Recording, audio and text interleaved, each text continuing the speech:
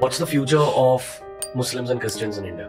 I would say that Kerala Muslims today have realized that their safety lies in having a significant Hindu population so that they can survive without any trouble.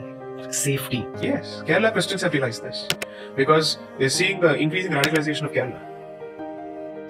For the first time in several decades, Christian pastors have clearly said, we need to have Hindu neighbors.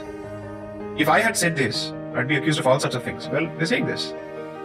And they're basically saying that the grooming that's happening is not limited only to the Hindu community, that's happening even in the Christian community. The kind of grooming that you see of Pakistani gangs in UK, that's something that's being replicated in Kerala. I would use the word sexual grooming and religiously profile sexual grooming.